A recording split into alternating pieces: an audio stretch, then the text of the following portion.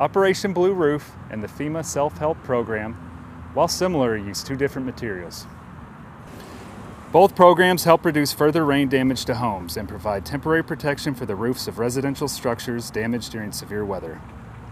The sheeting for Operation Blue Roof are installed by a contractor, overseen by the Corps of Engineers according to certain specifications. The material is a rolled polyurethane sheeting with fiber reinforcement. It's 10 millimeters thick and measures 20 feet by 100 feet. It's used for major impacts to roofs. The sheeting is 100% waterproof. It is also tear resistant, UV resistant, and fire retardant. The FEMA Self Help tarps are installed by the homeowner. The material is thinner and not as resilient as the plastic sheeting. It typically measures 20 feet by 25 feet with grommets to allow for a tie-down solution.